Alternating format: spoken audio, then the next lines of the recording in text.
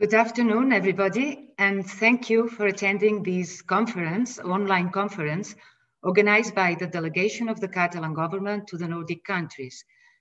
Today's conference is the third one we are presenting, framed within the initiative North-South Dialogues.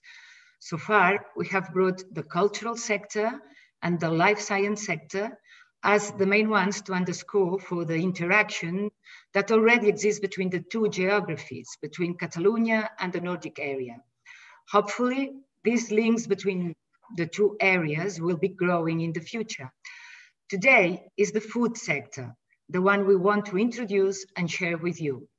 From the delegation of the Catalan government, in fact, we believe that it is our responsibility to fully take part in global discussions, presenting our own voice, in particular in the sectors where, to our understanding, we can show experience and knowledge.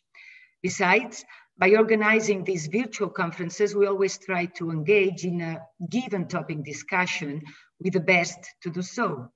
Therefore, today, our counterpart in Denmark, together with our speakers from Catalonia, I would venture that they may be considered as a benchmark in the field of food, understanding the complexity of the sector given its important systemic approach and its cross-dimensional nature.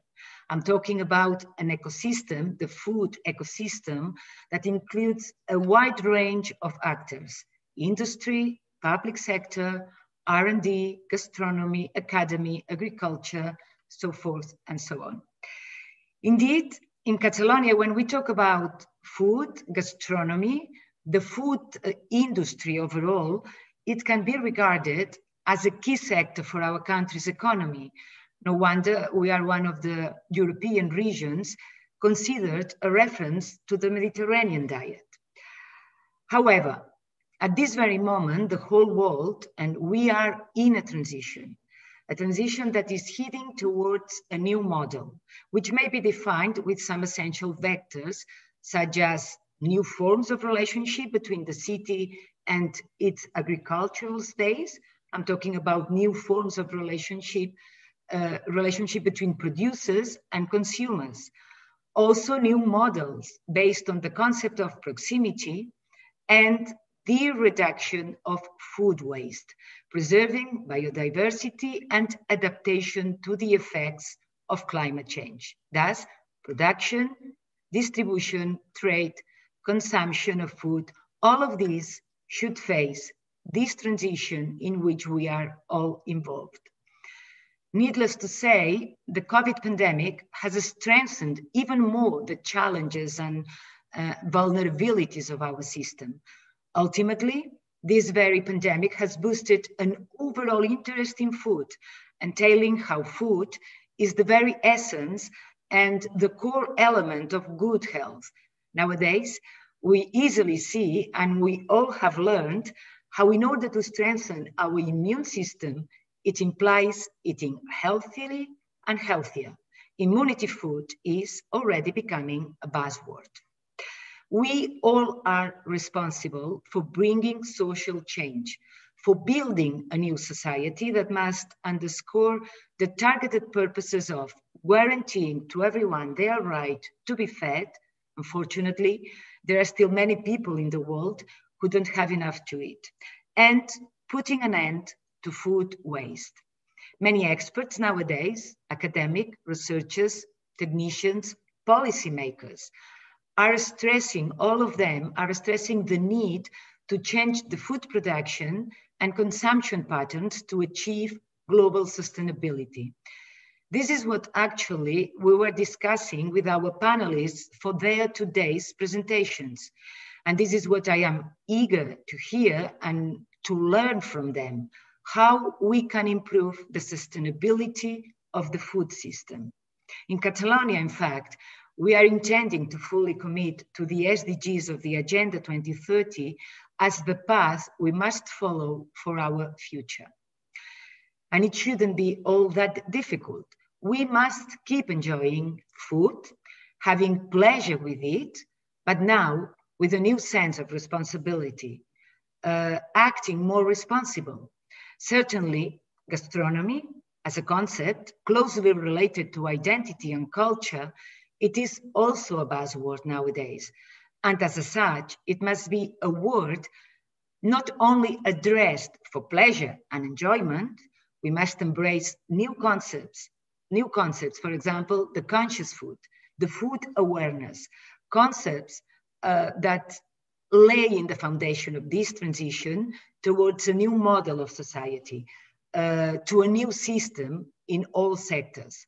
I won't contradict, though, the fact that the terms of cooking and eating are definitely closely related and linked to a social act, very much rooted in a culture and social attitudes.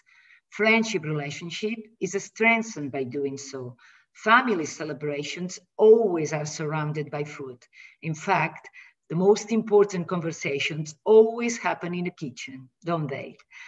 But now it's time to move a step further in awareness and commitment and responsibility.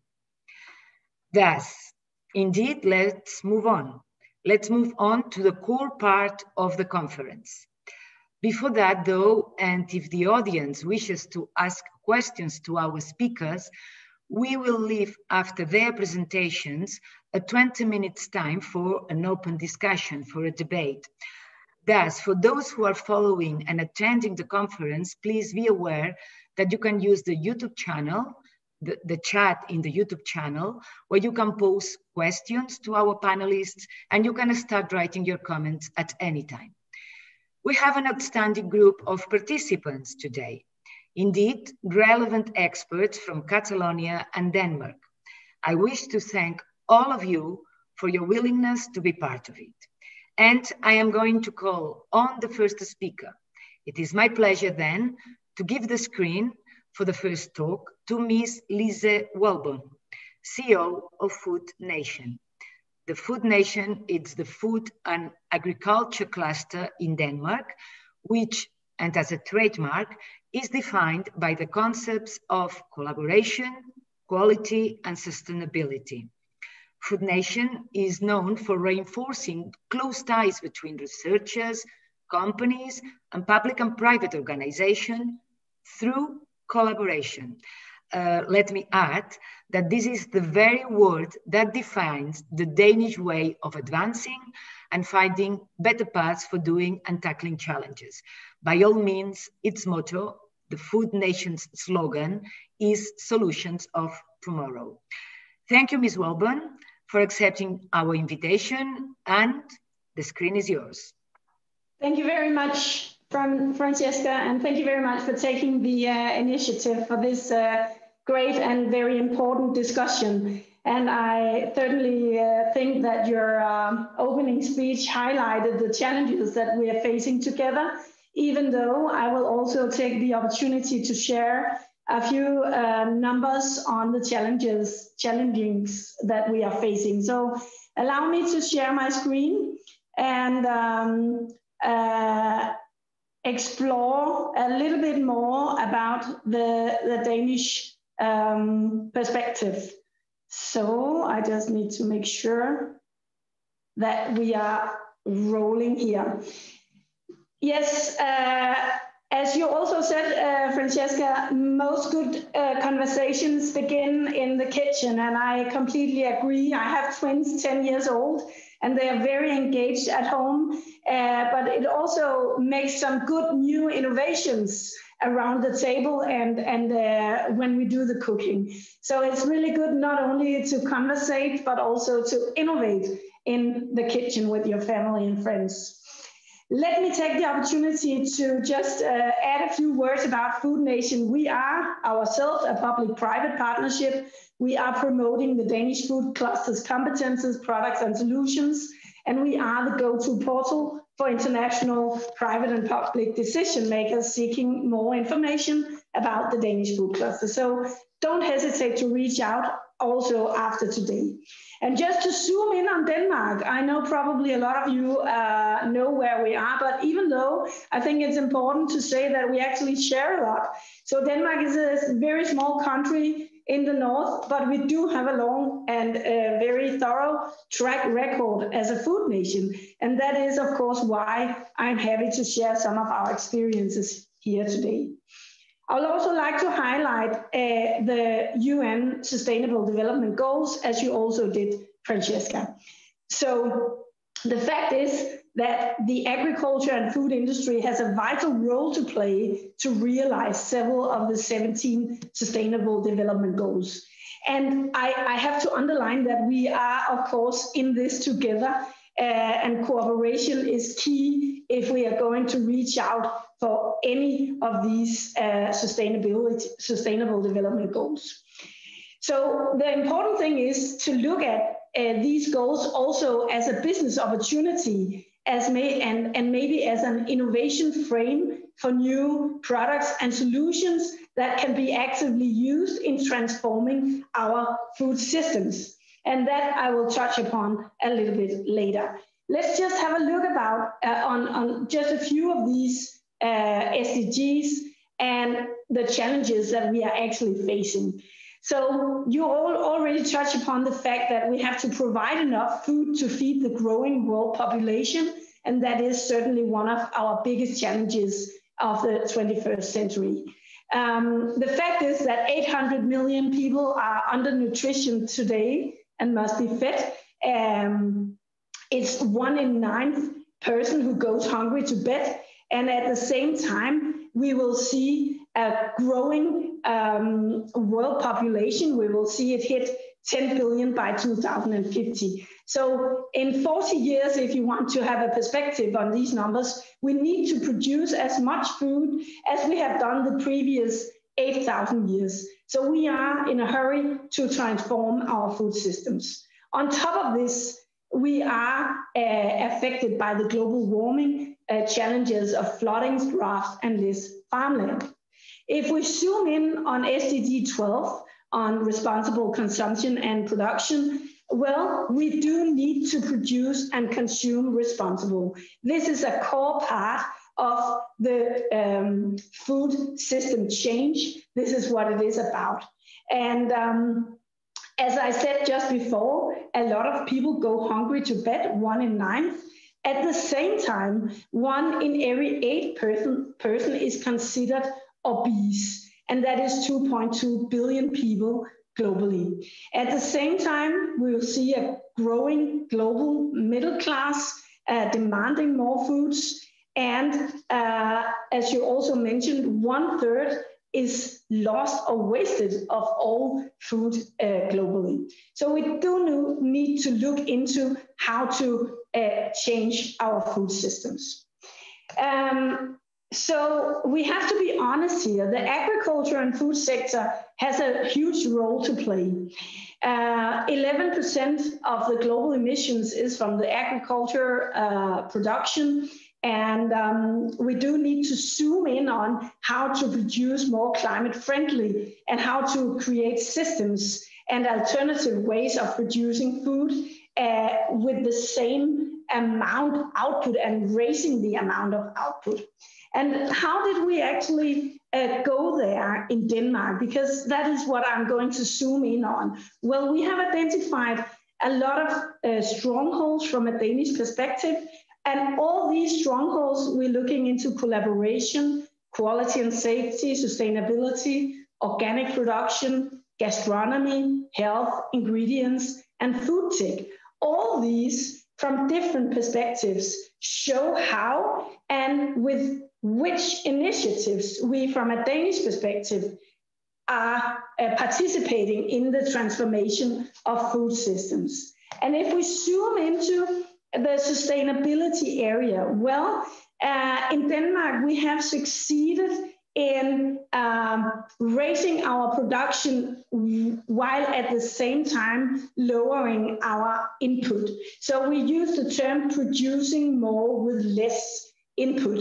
So this is really a key. And if we look at the numbers, I have this graph with me, which shows how we have succeeded in decoupling the production volume and at the same time from the greenhouse gas emission. The fact is that we've been able since 1990 to raise production volume and at the same time lowering the greenhouse gas emissions with 16%.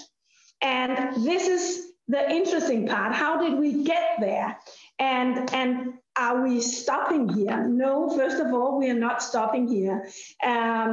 You might know that in Denmark, the government has set very ambitious targets that we need to reduce our emissions with 70% before 2030, and that's from the 1990 emission level. And this is why we are so keen on transforming the whole food system. One very important message from me is that this transformation will not happen if we do not look at it in a value chain perspective. So we need to look into engage all the stakeholders, from farmers with their practical knowledge and development, academia with research and innovation, industry with new products and increased effectiveness, the government with dedicated resources and incentives, and consumer with awareness and sustainable consumption. So this is how we will reach the 70% reduction goal, and this is also how we will change and contribute to the change of the food systems.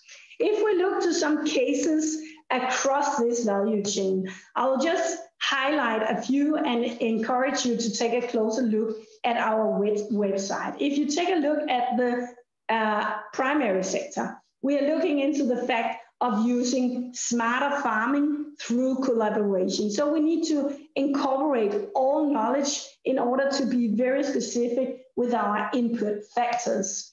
If we look at also the feed industry, we need to look into how to make more protein out of plants. And this is a really important area for Denmark.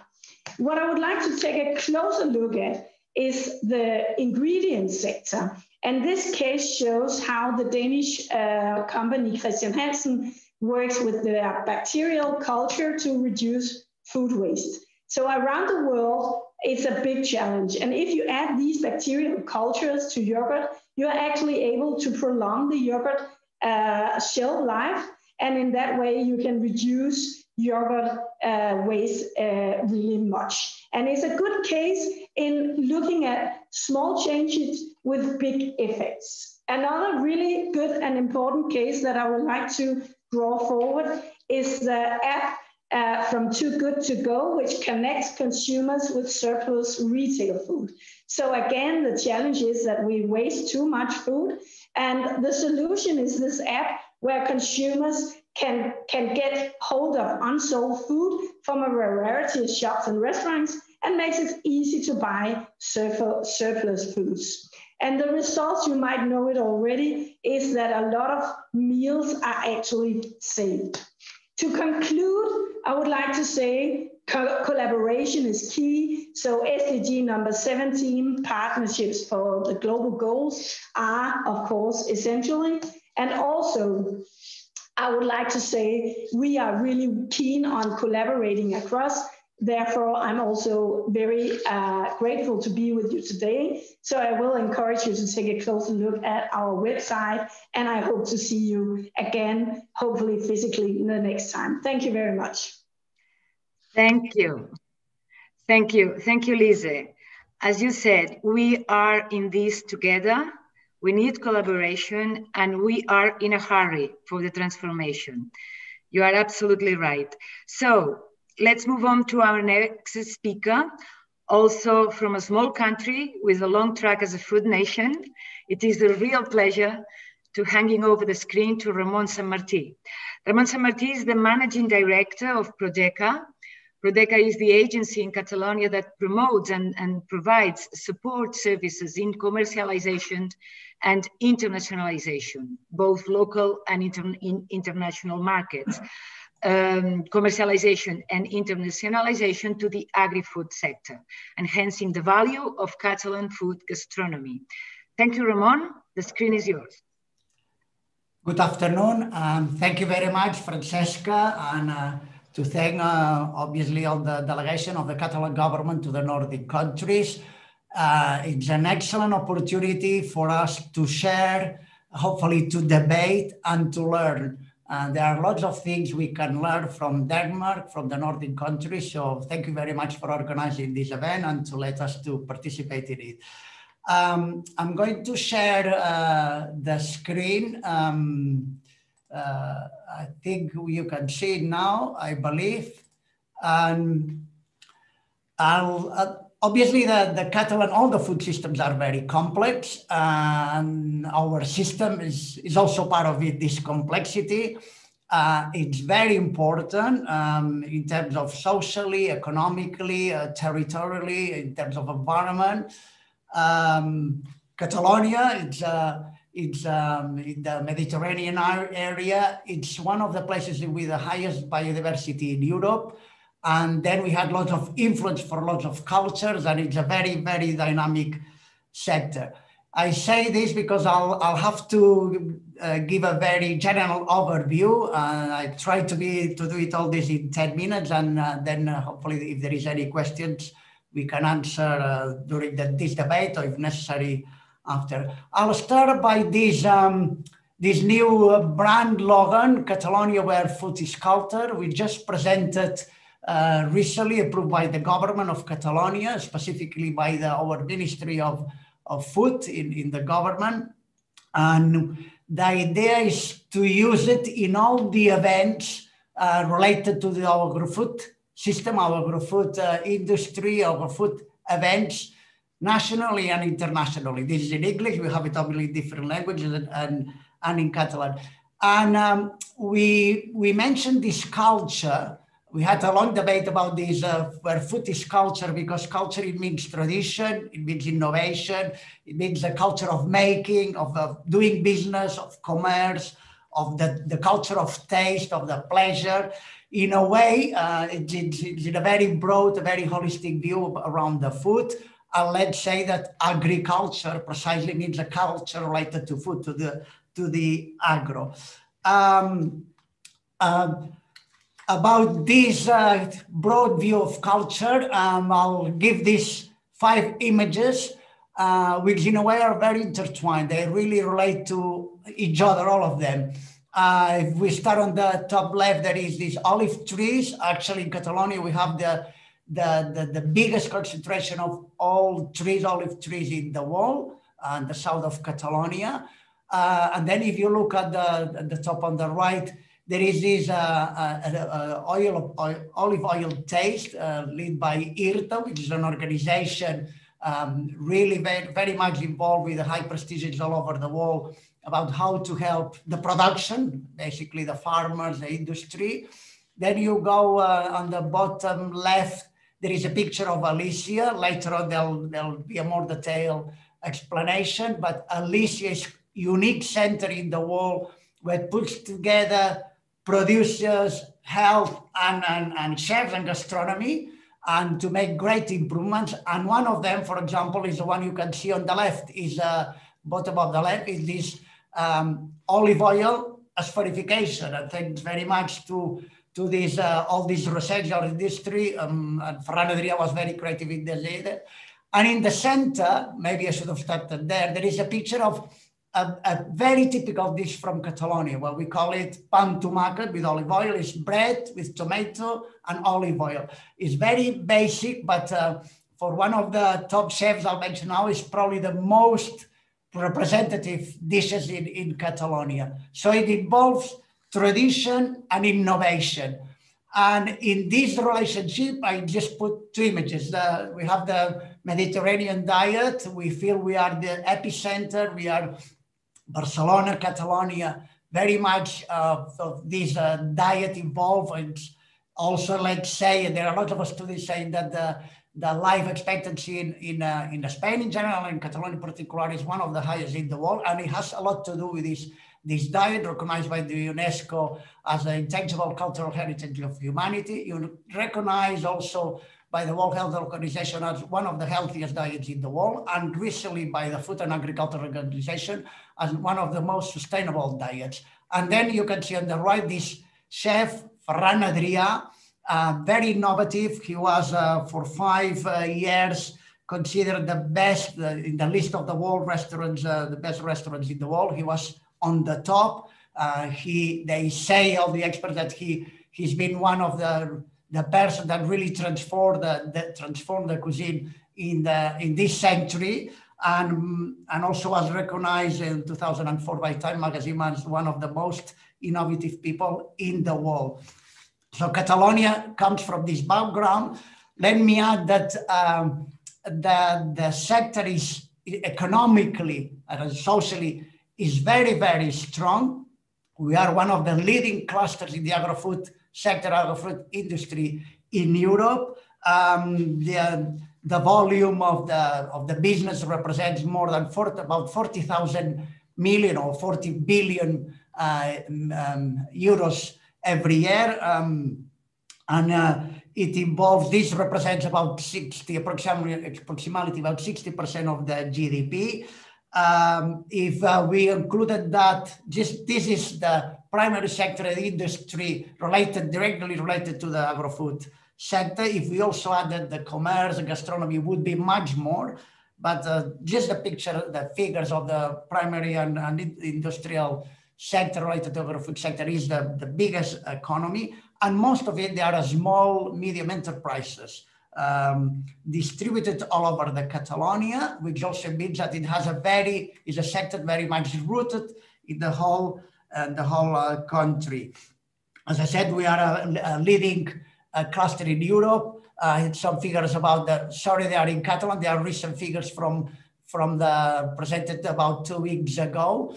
And for example, we export about more than 11,000 million euros per year, and almost all the markets. I'm not going to go into detail on this issue. Let me just add that the increase of these exports has been gradually in the last decades, and it increases more the value than the volume. And that's also very, very important, because it's a very dynamic sector, very competitive, and very innovative, and always trying to add value to the products. As far as we know, we've been innovative in this first Food Council. We don't know anywhere else that this was not so. Just last year we implemented this first, so far as you know, unique organization. Is a kind of parliament related to food, where it gathers all the agents that participate in the food system, on the food ecosystem. Public administrations, obviously producers, distributors, research, again, IRTA, universities, Fundació Lícia also, and again, later on will be explained, administration, but from a very transversal view. It means our department, but also the health department, the social affairs department, industry. So it's a very, very transversal view. Also the chefs, the gastronomies, the consumers. This parliament has mainly the issue to debate, to put all this information together, to debate, to make all together the policies for the food policies for the coming years. Is this idea of co-governments. And through this, is also so far as in Catalan, the first strategic plan for the food system, the food strategic plan for the Catalonia in the next 5 years, which obviously it follows the lines of the Sustainable Development Goals from UN, from the Green Deal of Farm to Fork, from the European platforms or initiatives. The idea is to transforming the food system in Catalonia. And this involves, there are many different lines or objectives and strategies and activities. I'm just going to mention that some of them, to work, for example, in the public procurement, so schools, hospitals, canteens in the public buildings, etc. They are more committed to the local food and to put into value all the system that the producers have in the country. this new concept of sustainable agriculture, which I'll mention later on, the creation of an observatory and to control the food chain, this intelligent labeling to promote the short food supply, digitalization of the sector, the concept of bioeconomy. If it's necessary, I'll mention that later on. This is the figure about the organic sector in Catalonia. Is one of the leading in terms of organic in Spain, and you can see it's been increasing a lot in the last few years. It's a very active sector. The organic officially labeled with this, the CCPA, the Catalan organization that proves that products are organic. I'm not going to go to that because I think I might be a bit too long.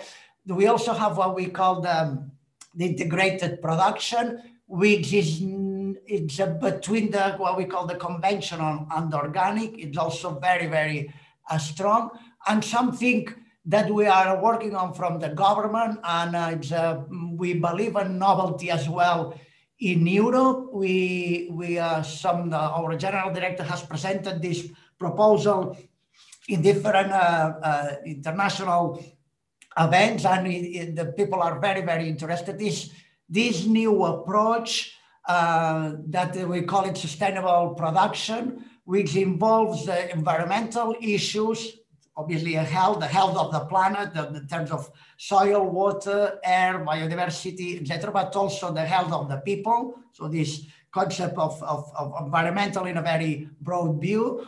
Also the economic view, and very much focus on producers and consumers. Let me say that if there are not local producers, there are no producers, and they don't get the correct prices for the jobs, the sector will have a problem. So it's very important, this economic sustainability, and also obviously the social sustainability, the human resources, employees, the territorial cohesion, the food traditions, all this is together. What we are working on is to have this certification and also this label that in a way gives this information, works together with the whole sector to get these better products which benefit the whole members of the chain, and it's definitely a benefit for the consumers. Let me also add that Barcelona is the capital of Catalonia, and this year is the capital of the World Sustainable Food Chain System in this 2021.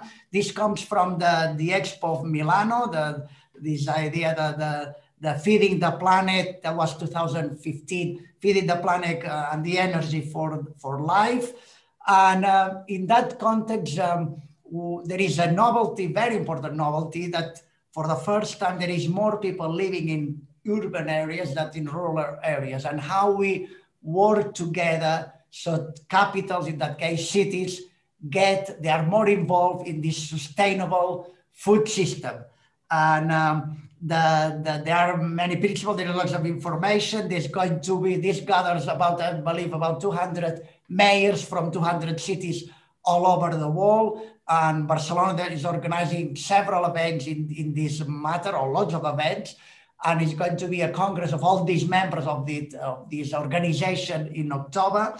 And the idea is there are six main aims: food government, sustainable diets and nutrition, social economy and economy equity, food production, food supply and distribution, food waste. I'll just mention two or three programs we work together in that sense. One of them is already, we'll be working from the government again together with Fundació Lícia and other department of the government of Catalonia, which is tourism. And this welcome to the farm, it's the opportunity to farmers, they open the doors, and consumers, the last edition was about 40,000 people. This weekend had the chance to go and to contact directly to the farms, to the producers, to get to know how food is made and what implies, there is behind an orange or olive oil or meat or fruit, etc., etc., etc. So for us, as I said, it's a great opportunity to put together. We also involve restaurants, which they offer menus. And what I'll do to be to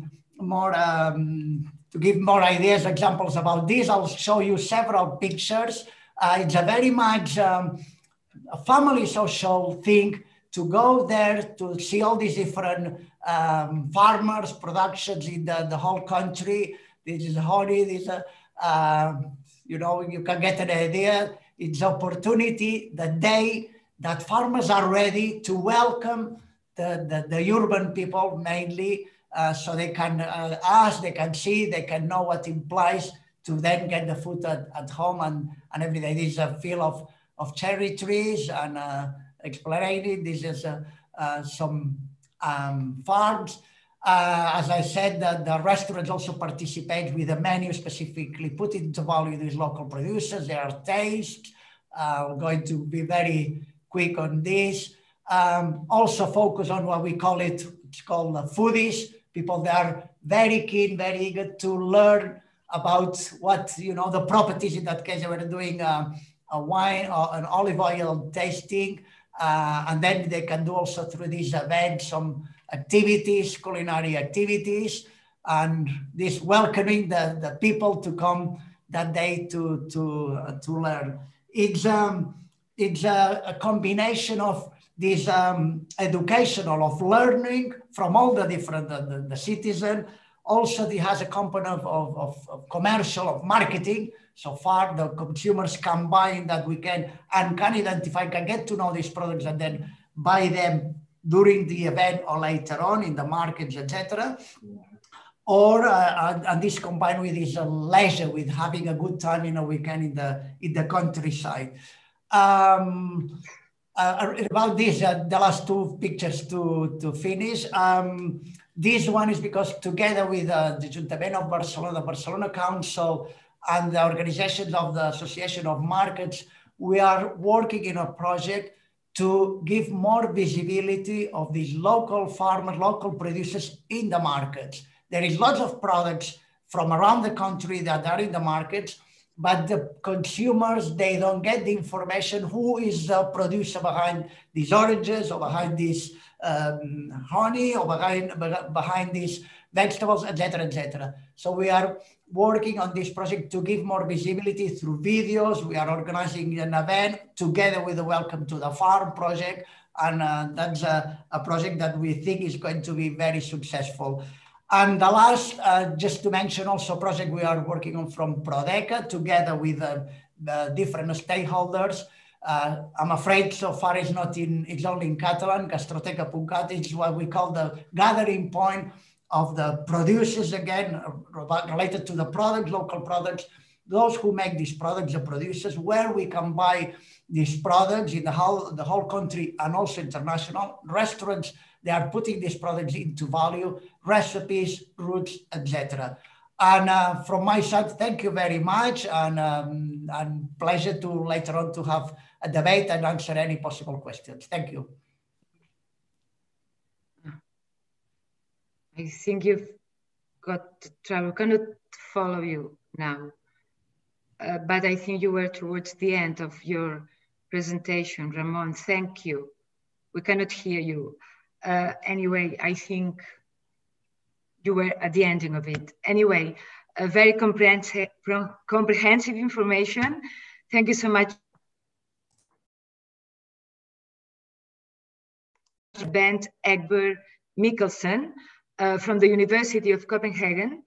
Mr. Mikkelsen holds a Master of Science in Food Science and a PhD in Urban Food Systems Transformation, being also the author of many publications on public health, nutrition, and sustainable public food systems. Professor Mikkelsen, thank you.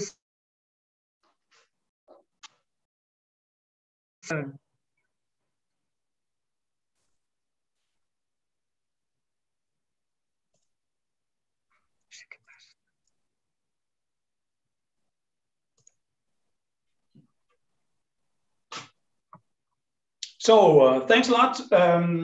thanks for this nice introduction, Francesca. I'm really happy you mentioned the idea of urban and peri-urban relations, and I was also stressed by you, Lisa, about collaboration. We cannot do this alone. We need collaboration and partnerships. So welcome to my urban food studio here in the city of Helsingborg. I learned from the past month of remote teaching, I do a lot of remote teaching, that you need to spice up your studio.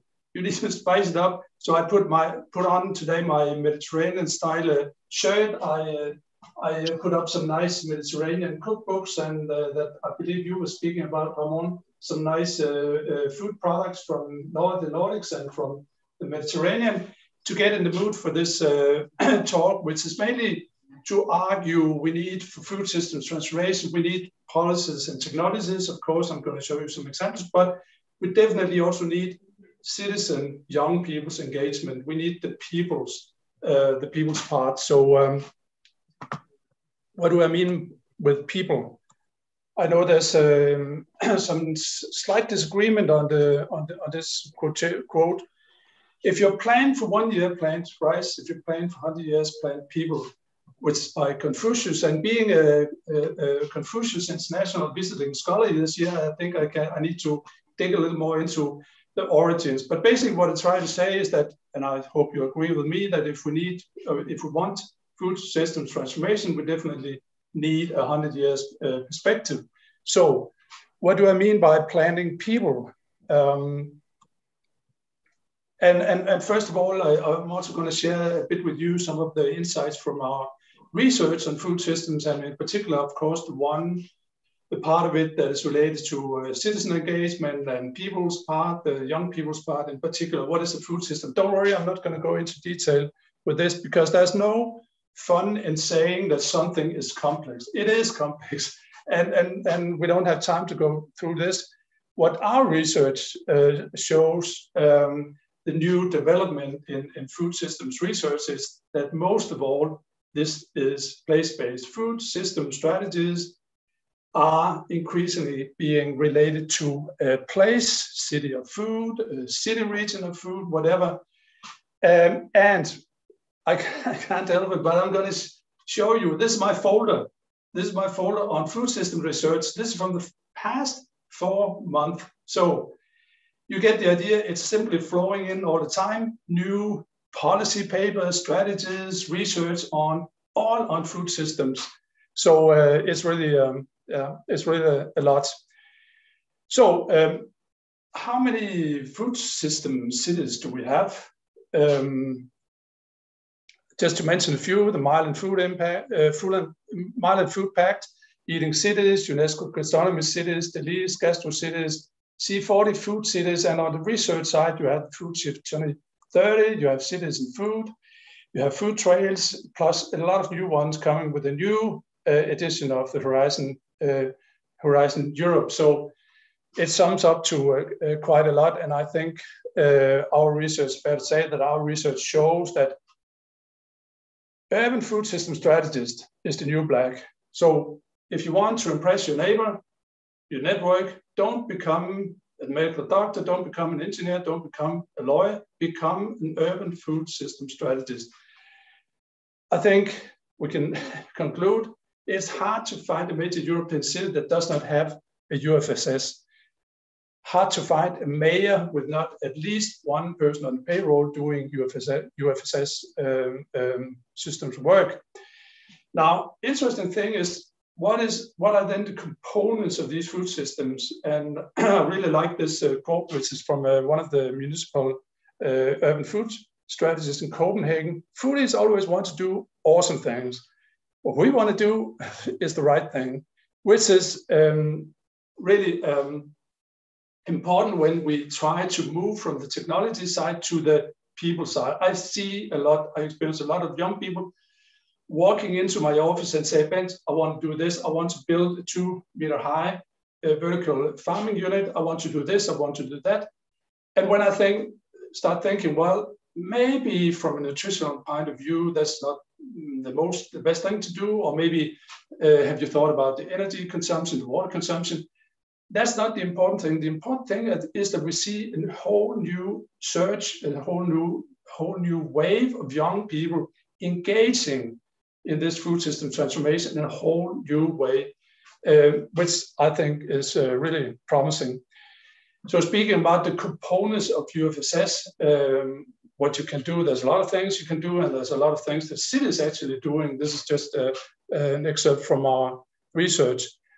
So let's move to the young people. A younger mind is a greener mind. So we see, as I said, new movements, new engagement from young people organizing themselves. I don't know if actually Anne Hershey or Greta Thunberg has a particular position on food. I don't know. At least they have a position on climate change. But we see a whole new mobilization of younger people that wants to have a say, that don't want just to be satisfied with the opinion of good old boys sitting around the table. They want to do this themselves. So studies have shown that around half of young people, they do their best to live sustainable, unlike the parent generation, which is under 1/3. Young people, 1/4 of them are actually vegetarian, and they do this, as you can see here, for climate and environment reasons. So I think we need to get prepared also for including the younger generation in our food systems transformation thinking. So let me walk you quickly through 3 cases, 3 projects, what we did, and then I'm going to ask you 5 questions. And I know time is running and the roundtable is approaching. So 3 projects: Young Food Waste Fighters 2020, the Zen Science and the Magic of Food 2020, the Young Food Waste Investigators that we are doing now. These 3 projects. And in the last one, Salea, we actually managed to broaden this a bit and say, unfortunately not Catalonia, but who knows? But at least we managed to get a network, small network of Chinese, Brazilian, Danish schools working with this. Okay, so what are we then doing? It's important for me to say, we're not doing cooking classes. We don't do home economics, and there's a reason for that. This is not a criticism. There's a reason for that. There's a lot of people out there that is much better than us doing this. What we do, besides being fun and educational, and besides catering for those people that also, or the young people that also cook at home, it's different here. So I like this quote because we do it differently. We do it experimentally, and we are doing it by adding scientific STEM principles and digital principles. So 5 cases, and actually I set out to it's quiz time now. We don't have time for that. So I'm not going to ask you the quiz questions, or actually I'm going to ask the questions. Do you think it's possible to have 7th graders from elementary school being able to build a vertical aquaponics facility and make it work? Do you think they can invent a personal 2D barcode-based food waste assistant? Do you think they can develop a door-to-door takeaway drone concept? Do you think they can construct a portable household garden robot? And do you think they can plan and build an indoor educational facility? So of course you're welcome to disagree and don't think this is totally impossible. Then you just write it in the chat box. I'm happy with that. But let me walk you through very quickly. This is the aquaponics facility. As you can see, it's all related to measuring biosignals. We measure pH, we measure ammonium nitrate, show it on a graph. This is actually our former food minister putting on the glasses here, as you can see. This is a smart barcode. The barcode is smart in the sense the barcode contains the expiry date, unlike traditional barcodes. So why not build an app that you can show to the minister that checks in your food in the fridge and alerts you once they reach the expiry date. So here's the fridge, the card box, here's the drone, and the idea is basically to think, can we have some plant foods in the field that we want to transport to the consumer sitting in the sofa with the app. So this is the drone. And what we've got here, this is the cordable robotized growing unit. So it's basically, as you can see here on the right side, get the scissor tool. It's like a 3D printer. Get the seed tool, get the watering tool, get the camera tool, look at the plants, look at the leaves, and say, is it ready to be harvested? So this is what the robotized growing unit does. My last slide is the indoor vertical farming unit. So thanks for your attention. I think time is close to being up. And if you want to learn more about this, you can join our World Food Summit in April events and get your ticket to the Young Minds Solutions to Food Systems Challenges. So thanks a lot for your attention.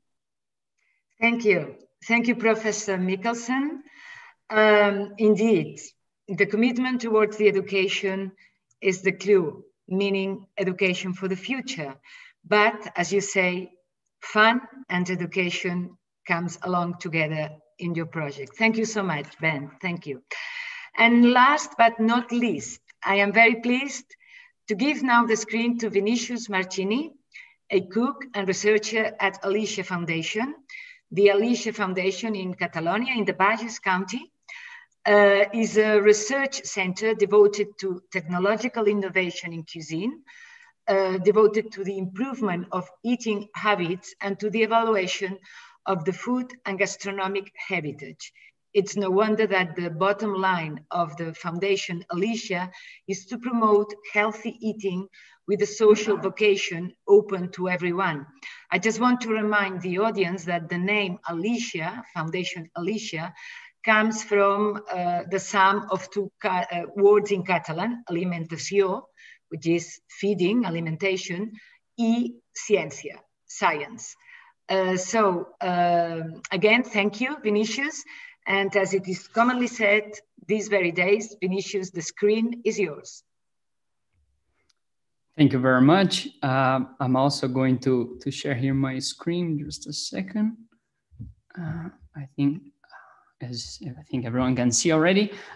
First of all, I'd like to thank you all for the invitation and the ongoing support from the Catalonian government, Prodeca, the Department of Culture, Agriculture and Food, and also our patronate, Catalunya La Pedrera.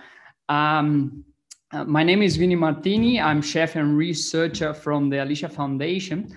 That's a pioneering researching center dedicated to culinary technological innovation. We work to the improvement of the eating habits, as Francesca already said, and also the valorization of the agricultural and gastronomic heritage throughout the world, to be fair. We are part of a team with different backgrounds, experiences, areas of knowledges, and also cultural traits. As you can see, in our group, we have food technicians, kitchen chefs, biologists, anthropologists, journalists, nutritionists, chemists. So it's a big and wild group, like a melting pot of knowledges and ambitions. And we have one only goal, that's to make people eat better. This is our mission. That's very simple in words, but not easy to accomplish. When we say to make people eat better, we would like to say people eating healthier, more sustainable, and also good. From an innovative and responsible knowledge, respecting the environment and people. As you can see here, we have this is our index. It's a basic tool that assesses and quantifies the suitability of a product or service that we are working on. And normally we like to balance in those three legs that it's of course the good part, the healthy part, and the more sustainable. To understand a little bit the good, we embrace this pleasure together also with what we consider to be cultural significant and ethical. And the other side, we would like to make people eat healthier, so nutritionally balanced, and this is to fulfill mainly our mission.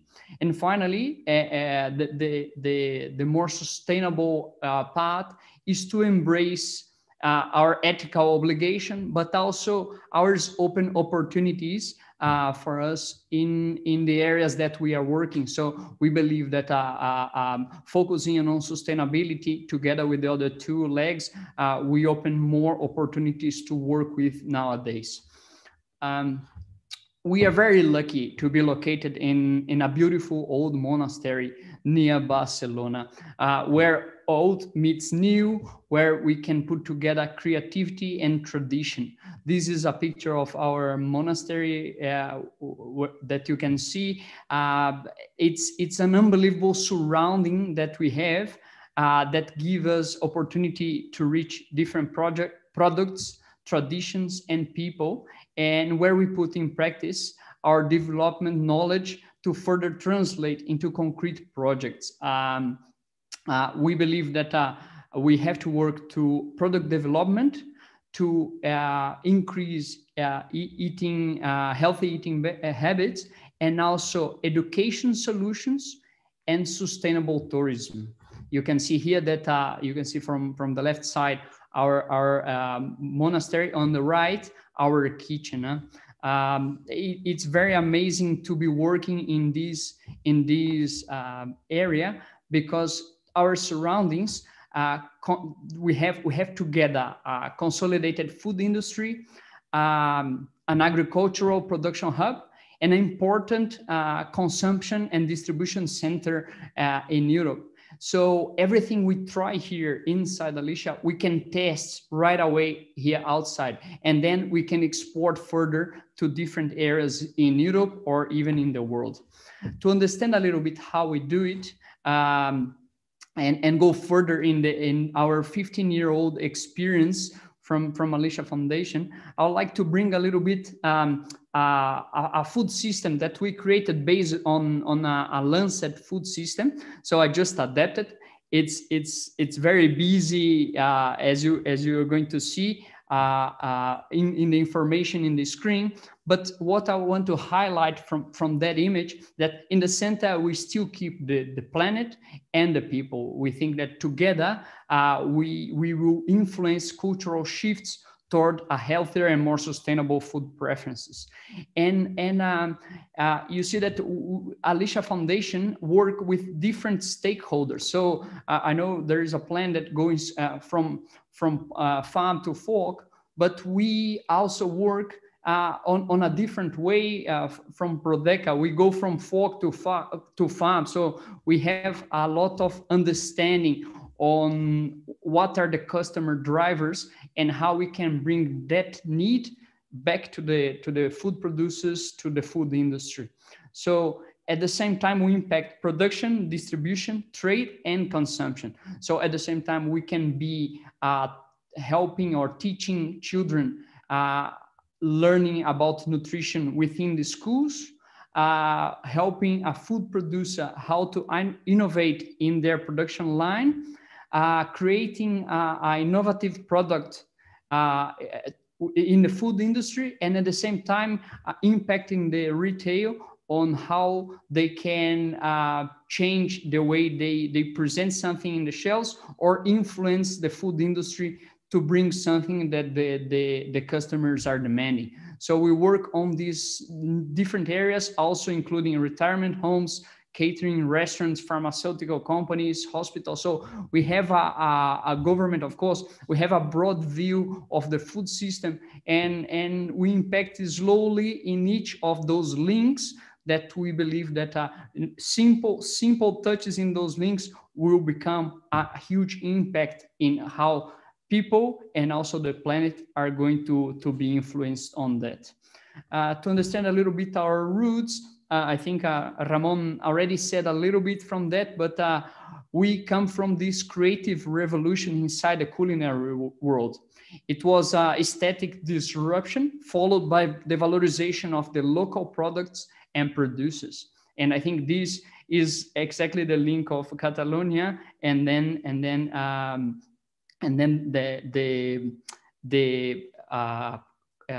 the northern countries, because it's exactly the link in the kitchen that we are. And our strength is to transform these creativity solutions for people, both creating new products and services, and also allowing people with food restrictions to be able to experience meals and cultural traits that they believe they could never do it. So we bring what you could have in 5-star restaurants inside their home, inside their hospitals, inside the schools, so everyone can have a little bit of this creative revolution inside the kitchen. Our method within Alicia puts together creativity, scientific rigor, and design thinking, and also pave its ways to every project we do. We have 3 areas that we just split to make easy to explain, but they always comes together when we are developing a project. But to understand, for example, in Alicia Health, we research and transfer knowledge to improve eating habits and well-being. We work with diseases and also dietary restrictions. So we work in prophylaxis and also the cure, using the food as the way to get to it. We also have the area that's Alicia Innovation, that's RD&I in culinary, and the idea is to improve and develop products and processes. And finally, we have the Alicia Territory, and here is to generate a positive economic impact with sustainable gastrotouristic strategies. So they all come together in every single project. Going back a little bit to the Alicia Index, I would like to show a little bit how what we work. So the Alicia Index identifies and quantifies our deficits and improvements in everything that we do, in every project that we do. But at the same time, we have those 5 SDGs that are within Alicia's line of action. And as you can see, we impact directly 10 targets that you can see on the screen. These also support that we indirectly impact a few other SDGs in working together with a company, with an industry, with a producer. So just to understand a little bit how everything that we develop in Alicia has also an impact regarding how the strategic of the SDGs. And finally, to understand a little bit how we make people engage with food, we promote the consumption of different food groups by making it easier to understand, cook, and eat. We enhance health, sustainability, and pleasure properties. We encourage the consumption of local and seasonal products. We promote responsible consumption and the prevention of food waste. We develop strategies to enhance the value, visibility, and positioning of a product. We search alternatives for devaluated products by appearance or expiring dates. We develop new strategies, services, and products based on market drivers and scientific research. We find alternatives for byproducts. And finally, we promote producers and traditional knowledge. This is a little bit how we impact the food system. So we believe that the best way to make people engage with food in a healthy and sustainable diet is promoting tangible behavior changes. Thank you very much. I think I got my time.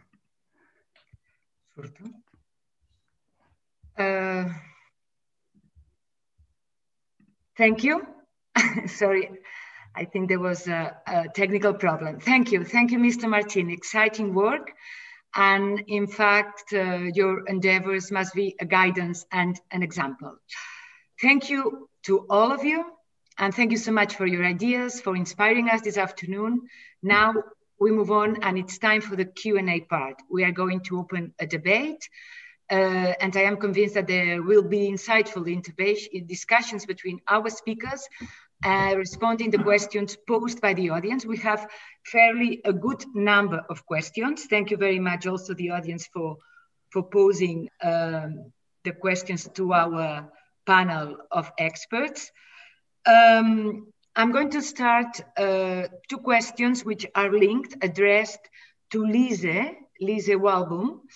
Carla Villanueva says, about the Danish system, is there any policy to address the problem of surplus food that ends up being undercut in Danish supermarkets?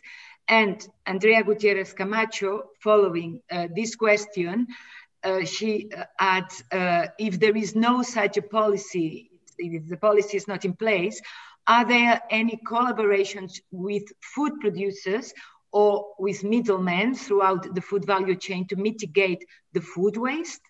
Thank you very much for these very relevant questions. Denmark has come a long way in order to reduce food loss and waste, but we do not have policies on the area. The fact is that we have been working with the collaborative approach and the volunteer approach for many years, but this government certainly has it as a political goal to reduce food loss and waste. This is also why we have has been established a national think tank called 1/3, which also invites other countries to participate in this important goal of reducing food loss and waste. And of course, the think tank is called 1/3, referring to the SDG of reducing the food loss and waste with 1/3 in 2030. And this think tank has taken several initiatives, as well as has other stakeholders in the Danish food value chain. But one of the initiatives is launched this summer, where a broad group of stakeholders joined in this volunteer agreement, where we both see the supermarkets, organizations, and companies signing up to reduce the food loss and waste from a Danish perspective. But it's very important to me to say that this think tank also have an international perspective.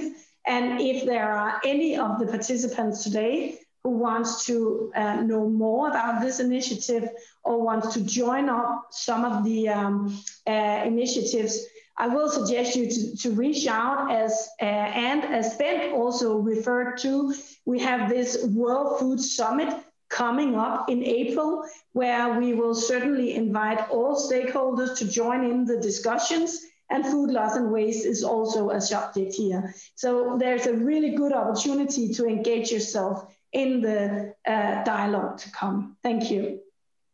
Okay, thank you, Lise. There is also a question or a comment by Tony Massanés, also from the Sierra Alicia. And this is for all of you, but I mean, you can answer at your own pace. Tony Massanés says, how important is it to consider not only technology, but also gastronomic heritage, food culture, and local biodiversity when it comes to innovating in a sustainable way? Don't you think, actually? I don't know. Lise, maybe again? Yeah, thank you very much. I would like to start out. I think everyone might have reflections on this. Well, I think it will be a business no-brainer not to include all the mentioned and very relevant areas that we are getting highlighted here in the questions. So of course we need to combine the different knowledge and competences, both from the food culture, from the heritage, but of course also from the technological part. Only by combining and building upon the different areas, we will have the ability to reach these important goals and the change, the important and necessary change of the food systems. So from my point of view, you're not, I will not make some kind of prioritization between these areas. I'll just say we need to incorporate all the different aspects in innovating foods and in the transition of the food systems. Okay, Ben, I think you wanted to add something. Yes. Yes, I couldn't agree more in the culinary gastronomic part. I mean, one example would be, first of all, I would say, well, it needs to be culturally adapted. What works in Catalonia is probably not the same that works in the Nordic countries. That's one thing. The second thing is that the whole discussion on alternative protein resources and plant-based foods raises also the question on what is the gastronomic part of that? What is the gastronomic dimension? Because basically when you speak about new types of biomasses, they can be anything from insects to, let's say, things that are cultivated by algae culture. Any protein source can basically be pumped around in systems, stainless steel, and end up with a sort of uncertain biomass and with probably little gastronomic dimension to it. So my point is that we should not forget in the whole discussion, especially when we speak about plant-based foods, that plant-based foods is also all the raw things that you can harvest in the field. These are the cabbages, they're all the fruit and vegetables. We have, as you know, or I don't know if you know, but I can disclose the fact this year we have the FAO year of fruit and vegetables. So my point is, plant-based food is really great, but we should not fall into the trap with ultra-processed foods that any biomass could be sort of processed in endless ways. So I couldn't agree more. Gastronomy is so important. Francesca, if I Sorry, could you hear me? Could you see me? Yeah. I had some troubles with my computer and my camera, but I think I am back. Thank you, and sorry. I've got another question by Guillaume Bougugna. It says, insights about what is the market of supplementary diet in the Nordic countries. So this is addressed to the Nordic. Mm. Well, I could start out, and Bent, you are more than welcome to add. I'm not quite sure that I understand the question, but the fact is that we do work a lot with innovating food products to people with special needs in Denmark, and we have really good experiences in doing this. So we've been innovating food products with a higher level of protein to people with eating habits, people with sicknesses which needs supplemented diets and so on. So there is a lot of innovation going on in developing products in this category. And I will say that from a Danish perspective, we have a very strong ingredient sector, which develop ingredients also that will and are able to support special dietary needs. And from that point of view, we stand quite strong in supporting the people with special dietary needs, I would say so, in the Nordic countries. We have good examples. And maybe you will add something here, Bent. Well, I can just say I couldn't agree more. We have a very good examples and also very good examples of partnerships, private business, small businesses that develop some kind of new protein-enriched product that is suited to the elderly at home, living at home or in hospitals that have special dietary requirements. So there's both a strong research and a strong network of companies that has a very large portfolio of these kind of products. So I'm sure Lisa and I together could connect you with some interesting partners if you want to do that.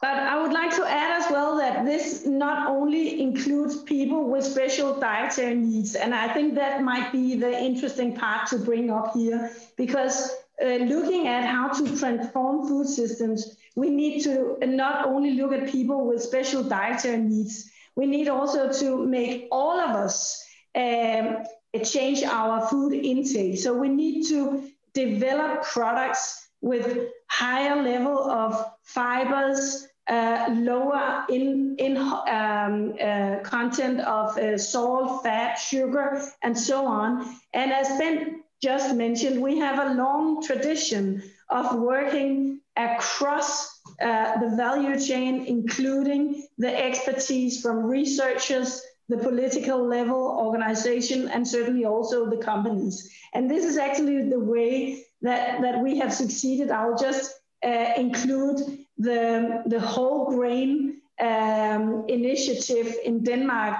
where we have succeeded in developing, innovating a wide range of products with a higher level of whole grain in it. And that has been done because it is documented that if we all have a higher intake of whole grain, we will lower the risk of developing cancer, all of us. So it might seem crazy to people in the southern part of Europe that we would eat pasta with whole grain or bread with more whole grain and so on, but that's a fact from a Danish perspective. And we see that consumers actually do this. So the products that people are buying, no matter what, pasta, bread, and so on, if we add the whole grain and do it in, of course, an innovative and really good way, people will do that.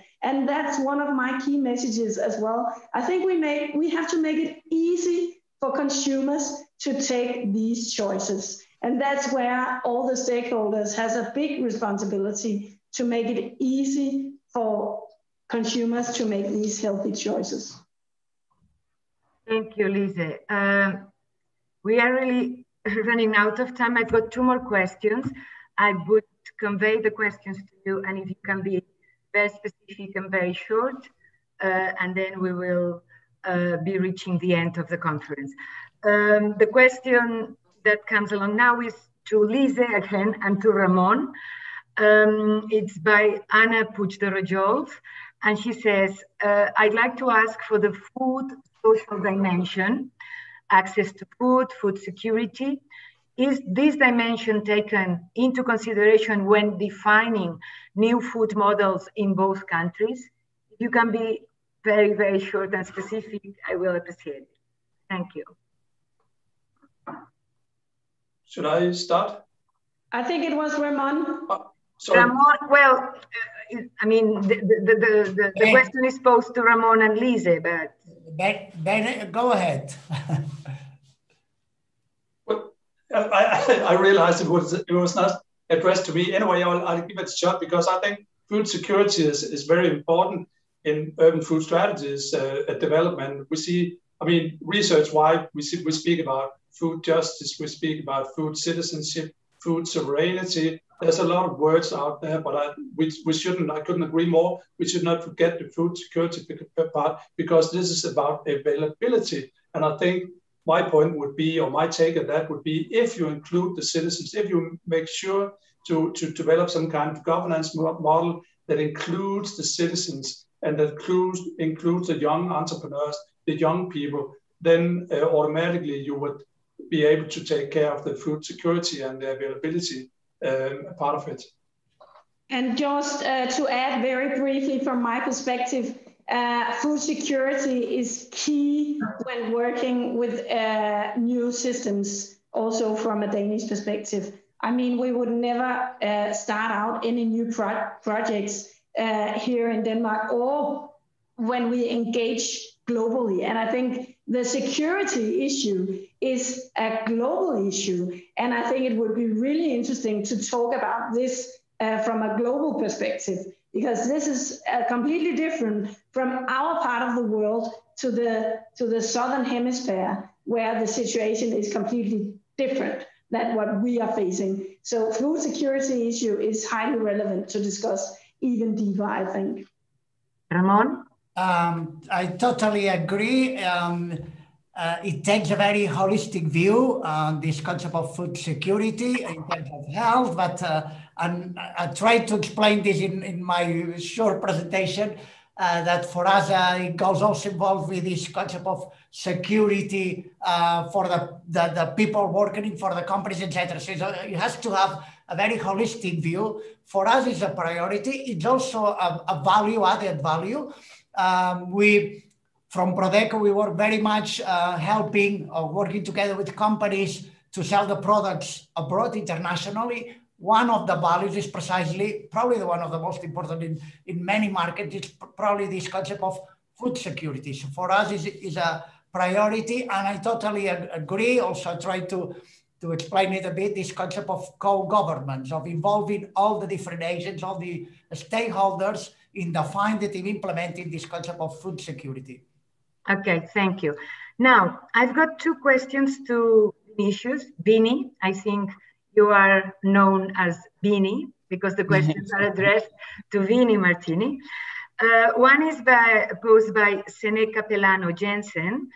I imagine she's a woman. She says, interesting talk, Vini Martini, really inspiring, grand project. Is it possible to reach out or connect the idea to other food systems, not only in Catalonia, but also, for example, out in the north? This is the first one. And I would like also to read the second one, posed by Rosa Guma. She says to Vini, could you give some examples of collaborations with entrepreneurs regarding Alicia, innovation, and R&D? Yes. Okay. First, going to the first question, I do think it has to be connected. When I said that we were born from this food revolution here in Catalonia, we were followed by the Nordic diet, the Nordic food as well. So I think our food system is a link together with the Nordic food system, and working together is key for progressing. And I think these webinars is the reason for that. I think is to create those links. But and going towards the second question regarding an idea of how we develop our innovation area. We work, as I said, with different stakeholders, and we think that it's as important to influence and to be together with a group of kids in a school, the same way as working with a multinational, for example. And the reason for that is why we have a very strong impact in a school. We have a little impact in a big company, but at the same time, the reach of the impact we have is very high. So we think that the innovation together with the food industry is very relevant on that. And just to understand a few, I think the drivers of the customers are shifting. So I think when Lizzie and Bent also said that it's very important to bring the customers inside the development, and they are right, because they are changing what they want. They are looking for products that has more fiber, or it's made of it's taking into consideration no communicable diseases like cancer, diabetes, hypercholesterolemia, and so on. So the information is, people is getting more informed, and they are looking for more. So those drivers, those consumer drivers are changing. And I think the industry is understanding this shift, and they're looking forward for alternatives. So I think this is where we are able to envision a new link inside the food system and change things a lot. So I think this collaboration together, it's very important on that. Good. This is the very last, okay? And if you can be very straight to the point, there is a last question to Lise by Roger San Andres. He says, I'd like to ask Lise about what is the Danish government position concerning genetically modified foods? Okay, and that is the last question. I'm very happy to have this last question as well. We are not allowed to use genetically modified organisms in our food production in the open area, as the situation is for the moment. So that's the short answer. So that's a political framework for working with GMOs in Denmark as it is right now. Okay, thank you. Ramon. May I say just, Europe in general is very much against GMOs, genetically modified organisms, in terms of production. But directly or indirectly, we consume genetically modified products. We buy soya beans, we buy maize, etc., and they are we give them to the animals, etc. So it's an issue that it's a very complex issue. Let's leave it there. Okay, thank you all. Thank you, all of you, because and of course, thank you to the audience for the questions you have posed, because I think there are many, but I think the debate and altogether has been very interesting, very insightful for all of us. I found it so rich. We have reached the end, and let me just add my final remarks. Ramon has said it, Barcelona in 2021 is the world capital of sustainable food. What the main aim for Barcelona, for our capital, being the capital of sustainable food this very year, is to raise consciousness. And this is in fact what we have intended to do today from the delegation of the Catalan government to the Nordic countries, by organizing this event to make aware to all of us that we must align our actions and activities towards a more sustainable model for the future. But let me finish by quoting the words of some of the most renowned and top chefs in Catalonia. Their statement is part of a TV commercial released on Catalan television nowadays, these very days, and they made this statement as reacting or as part of the disruptive times that we are facing and living. Thus, they say, and as a statement, I'm quoting, okay, this is what the chefs in Catalonia say. They say, we will be working with the best producers. We will work from dusk to dawn. We will continue to seek excellence, obsessively caring for every detail, with the highest level of professionalism. We will be doing research, innovation. We will create, always being non-conformist, but humbling. We will continue to work as we have always done. We will continue to do the same thing that has made us the best gastronomy in the world. We will be taking care of the well-being of your body and soul. I don't think we can end up this event today with a better and wiser words. Thank you again. Thank you so much for your participation. Thanks to the speakers. Thanks to the audience. And let me thank today, most particularly, to my team for making possible to present the conference we have done in the context of the North-South dialogues from the Catalan delegation to the Nordics. Have a really nice afternoon.